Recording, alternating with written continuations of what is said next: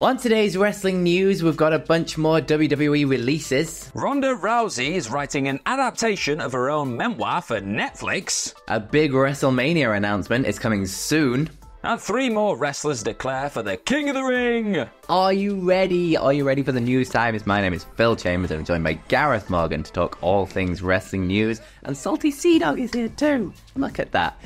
But first up, we have a bunch more releases from WWE. Now, this is all coming from the NXT ranks. And the biggest name of all of these is definitely Drew Gulak. Now, it's been a little bit muddy with Drew Gulak in WWE recently. He obviously had the sort of incident with Ronda Rousey where she accused him of grabbing the string of her sweatpants backstage in an interview where she was giving like a kind of example about the sort of culture backstage at WWE. Now, Drew Gulak did respond to this by saying that it was an accident and he was reaching out to shake her hand and accidentally touched it and said he apologized at the time, but then Rousey said that she kind of called him up on it and it was all a bit muddy, let's say. But he was also then kind of written off WWE TV. He was a regular on NXT at that point, and it was kind of written off because he was in a group called the New Quarter Catch Crew, and they went to the D'Angelo family to kind of have them take care of him, I guess, which kind of suggests that he's sleeping with the fishes, I guess, now. But he has been officially released from NXT and removed from the video package and things like that as well. But it's not just Drew Gulak that has been released in this. We also have Boa, who was the former Yamba Wang, who signed with WWE in September 2016 after a tryout in Shanghai. He last wrestled for them in December of 2023. We have Vlad Pavlenko, a former track star who was part of the 2023 Performance Center class, but never actually wrestled a match on TV. We have Valentina Feroz, who was the former Rita Rice, who was part of NXT since December 2019, and she hasn't wrestled since December 2023 either. We have Trey Bearhill, who's the former Triller Bucktrot. He's a former college football player who wrestled 17 matches from March 2023 to March 2024. We have Kia Saint, the former Harley White, who debuted in May in 2023 and wrestled 13 matches, last competing in April in 2024. And then we have Julian Baldi, who was said to have signed last month, but then never really wrestled a match and was part of the Next Gen series. We have Emma Diaz, who is a former rugby player who wrestled just 3 times from October 23 through to April 2024. She was also part of Next Gen. We have Daryl Mason, the former amateur wrestler who had never wrestled a match in WWE TV. Keishon LaFleur, the former college gymnast who also never wrestled a match. And Ezekiel Balagan, who was a former college basketball player and was part of the Spring 2023 Performance Center class and never wrestled a match as well in WWE TV. Now, we are kind of used to WWE releases like this coming and going, but this is kind of more of a sort of deep roster cut from NXT. As you can see, like a lot of them never actually got on TV, and I mean, when you take a punt on so many people in the Performance Center and you get so many people through the doors, there's always going to end up being a bunch of cuts like this, because not everybody can make it onto TV at the end of the day. So it's kind of an expected thing, and just a sort of bit of a clear out, I guess, from the Performance Center. When you give so many people a shot, not all of them can work out, unfortunately. So it kind of is one of those things that is what it is. But we do have a little bit more about the Ronda Rousey thing. Well, not the Ronda Rousey thing, but just Ronda Rousey in general. Just more on Ronda Rousey, because she just seems to be in the news and the headlines an awful lot lately. But this one's quite fascinating. Obviously, I'm a bit of a film nerd myself, do a lot of What Culture stuff on the main channel, a lot of film and TV. And this is a nice little crossover that we've got going on now, because Ronda Rousey, according to Deadline, who are reporting this, she has now closed a deal to adapt the script for her own biopic for Netflix. So that's pretty cool. Whatever way you look at that, that's pretty awesome. This actual biopic, the screenplay, all of it is based on her memoirs, both of her memoirs, which are My Fight, Your Fight, and Our Fight. And she co-wrote the memoirs with her sister, Maria Burns Ortiz. And while the deal with Chernin Entertainment, who are expected to produce this, isn't officially, that's not been closed yet, that is expected to happen at some point in the future. So a lot of information on this. It's really quite something. It was a project that was originally set to go down within Paramount, and that was in 2015 that was all made official. That's going to happen.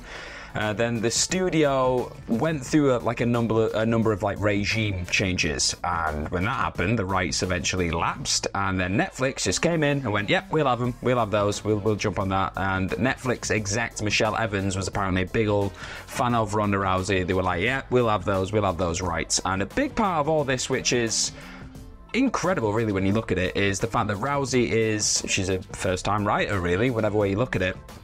And she really dove into the process. She was like, I want to try and be the absolute best writer that I can be with this, and that I'm not just going to throw something together, put Ronda Rousey's name on it, and just hope that that works as like a publicity stunt or anything like that. She really put in the work from the sounds of it. And originally, for Paramount, the script was set to be adapted by Mark Bombach, but then after putting in all this work and doing everything else for it, Rousey actually was managed to write this entire screenplay in just 7 days, and then she like threw it out to her agents. They were super impressed. They were like, "How has a first-time writer done this in 7 days? Like, it's a pretty incredible script." And then apparently, one of the like really cool things about this is Rousey, when they were like presenting this to Netflix, like when they were bringing it forward to Netflix, like I think they got the producers on board and all that stuff, that when they presented it, they were so confident in it, they knew it was so special that they actually ripped the front page of the script off. They ripped it off and they presented it to them for this meeting with Netflix, and then once they'd read it, they were like, "This is awesome, this is a great script. Like, I wonder who wrote it. I wonder what like professional writers wrote this thing." And then when they found out it was Rousey, they were like, "Wow, okay, yeah, we'll have this. We'll have a bit of this." And originally, when it was conceived, it was thought that she would also star in it. She would also star in the project as herself, really, which is, it's a choice, it's something else. But now sources are saying that she only plans to write the film, like she only plans to be the screenwriter for it. So meetings are set to take place for potential candidates who are going to play Rousey in this movie. So there's an awful lot on this. Like, it's a huge big write-up that Deadline have done on it. So if you really want to just learn a little bit extra, maybe there's some things that I've left out there, just go and check it out. It's a big old thing. But the exciting part of this is it looks like Rousey's, I don't know, it looks like she's a hell of a writer too from the sounds of it, and I'm really intrigued by it. Like, she's had a fascinating life, and in those memoirs, especially in the follow-up memoirs, a lot of stuff within that which talks about like how she was after she suffered that first loss to Holly Holm, the like contemplating suicide after that fight, just history with concussions, loads of stuff, loads of really intriguing stuff that would probably make for a hell of a chapters within a movie, scenes within a movie, all this kind of stuff. So I am, very much looking forward to it. But yeah, I just want to see what happens with this. It's gonna be something else. Yeah, absolutely. It's an interesting one. It's a hell of a story, obviously. But the fact that she wrote it itself is absolutely great. So yeah, looking forward to that, seeing what that comes out like. But let us know down in the comments who you think should play Ronda Rousey. Obviously, any picks? Me. No. Okay. No. Who do I think could play Ronda Rousey?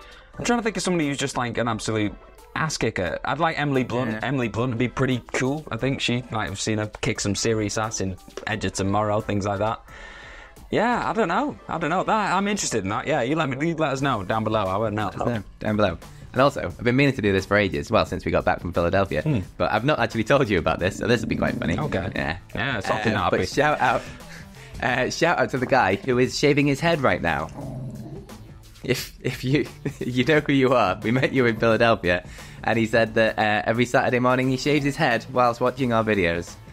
So someone out there right now is just sat shaving his head. It's very strange. I do the exact same thing. Shout out to that guy. Just before we come on, I do it though. I'm just doing all the news up here. But okay, that's you've completely altered the way I do these videos forevermore now, because all I can think of is the guy just cannot think about it in the same way. Get in the head. Wow. But speaking of WrestleMania, because obviously that was WrestleMania, that's the segue. Get it? See? I got it. It's there. It's beautiful. Look at the skin. You can expect, supposedly, a big WrestleMania announcement coming from WWE today. Now, this was announced on the commentary of SmackDown last night. They said to kind of keep an eye on WWE socials, because there's an announcement coming about where WrestleMania is going to be. Now, obviously, it's been a little bit strange this time, because normally they have the WrestleMania sort of venue announced at WrestleMania, and they just do it like year by year, tell you where it's going to be the next year. Now, it was rumored to be in the US Bank Stadium in Minneapolis, Minnesota, and then it all kind of got turned around that wasn't happening, and not quite entirely sure why. And then there was sort of talks from Nick Khan about not wanting to run open air, at least, stadiums on like the sort of northeast coast again, or at least not in the same time frame. So the potential of either like not running those cities because it was a bit cold in Philadelphia, or doing sort of closed stadiums, but then the Minneapolis one is a closed stadium, so surely it's not as bad. Or just moving WrestleMania to later on in the year. Now then there was rumours of Las Vegas coming in, and apparently there's been, and according to Fightful Select anyway, there's been a big internal push for Las Vegas because of the success of the kickoff show for WrestleMania 14 that they did there with The Rock and Cody Rhodes and Seth Rollins. It was a lot of fun. But because of the success of that, and also the success of the Super Bowl at the Allegiant Stadium, so there's been a big internal push for Las Vegas. So the big rumour now is WrestleMania 41 in Las Vegas. Potentially in May, but maybe still in April, since it's going to be a lot warmer in Las Vegas than it was in Philadelphia in April, let's say. But we will be getting the announcement today. So yeah, take a look for WWE socials and things like that, I guess, to see what the WrestleMania announcement is going to be. But I'd be well up for a WrestleMania in Vegas. But to be fair, I'd be up for a WrestleMania in Minneapolis. I've never been to Minnesota before, so that'd be fun too. Yeah, fun for you, Phil. Sure you really enjoy it whilst we're sat here just covering it, just holding down the damn foot. I don't know. I mean, for me, I want it to come to England. I want it to come to London just so I can go, just so I can see it. And I know that I think was it the mayor of London took to Twitter like earlier in like the month, whatever it was. Khan's been saying, "Hey, let's talk." Yeah, well, and he said that he wants to bring like the NBA and the Super Bowl to London as well. I don't see him getting the Super Bowl. Yeah, but WrestleMania, you never know. You never know. Yeah. John Cena did his tease at the Money in the Bank show in London as well. We just never know. Stranger things have happened. And speaking of stranger things that could happen, well, let's talk about the King of the Ring, because 3 entrants have now been announced. Like they've what's the word? They've declared for this. That's why I have notes, so I can stop myself looking like an idiot. Yeah. So 3 people have declared. Yeah, stop yourself, Phil. Yeah. So they've declared apparently. So yeah, they were on SmackDown, and we've got LA Knight declared, which I think there's a strong contender, to be fair. Santos Escobar, maybe not as much. I can't really see him getting the better of like a Gunter or something like that. And Carmelo Hayes also as Carmelo Hayes is also going to be a King of the Ring. It's going great. Tiffany Strand's in it as well, apparently. Yeah, so it's a whole thing that's happening. I can't see anybody not called Gunter winning this thing. I'm sorry. They're all incredible. They're all lovely, great wrestlers, incredible world-class talents, but they're not Gunter. Sorry, I just don't see it happening. So the people who apparently are going to be in King of the Ring, not apparently, it's been confirmed, I'm just saying words now. So Drew McIntyre, Gunter, Xavier Woods, LA Knight, Santos Escobar and Carmelo Hayes are the people that have made it known that they want to be in that tournament. The Queen of the Ring, we've not had anyone, I don't think, at this point, like declare, say they're going to be in it, but you're expecting that to be a pretty stacked probably field. do it the night before or something. Probably. Anything to go by. Yeah, and the hell of a roster as well to choose from, so come on, just we need equality. Just do the same thing you're doing with the men with the women. It's that easy, come on. Yeah. So I'm excited about this, love a tournament, love King of the Ring. I feel like it's in safer hands with Triple H than what it was with the other guy, because you don't feel like they're just going to make somebody into a king or a queen, just have them walk around with the crown on. No, it's actually going to be, it looks like it's going to be for a title shot, and it's going to have stakes, and it's going to be meaningful. We're going back to the old days of the King of the Ring and Queen of the Ring now, just not being a little prize, silly prize that means you have to alter your gimmick. Yeah, absolutely. It was a lot of fun when they did it with the Xavier Woods, just because he'd been pushing for King of the Ring for so goddamn long. So it was just kind of a nice thing for Xavier Woods more than anything else. But yeah, I miss the days of them doing the King of the Ring like specific pay-per-view where like the people had to wrestle like 3 times on that. Yeah, like that was really, really good. That felt like it was more of like an ordeal, like more of a trial kind of thing to actually get the win of the thing. I mean, rather than sort of the tournament on Raw and SmackDown leading up to the finals. I should have said that. Yeah, the tournament begins on Monday, May 6th. Continue on Friday, May 10th, and then the finals will be held at the King of the Ring and Queen of the Ring PLE. That's in Jeddah, Saudi Arabia, on May 25th. Because in my head there, I was thinking, they could do. No, they're not doing that. That's fair enough. So I miss that personally. I'd bring that back because it just feels more of a. Like, yeah, more of a trial, more of a sort of actual tournament if you've got to do it on the same day, and then you can tell story-long like tournament stories where like someone gets injured in the first round but they've got to keep scrapping through to the finals, and then it comes to bite them in the ass in the finals or something. It's all good stuff. But yeah, I just love King of the Ring. Tournaments are just easy, good TV, always fun. It's kind of hard to screw up a good tournament. So yeah, I just look forward to it. And yeah, it's got to be King Gunther, surely. And Queen Tiffy, why not? Queen Tiffy. Wow. Queen Tiffy. Yeah, I can see that. I love that. They're going to be famous last words now. It's hard to screw up a good tournament. Well, boy, that's see what happens. But that is it. Thank you very much for joining us for the news today. You can click this video down below to continue on your YouTube journey, and you can follow us both over on Twitter. You can follow me at Phil My Chambers, and you can follow Gareth at GMorgan04.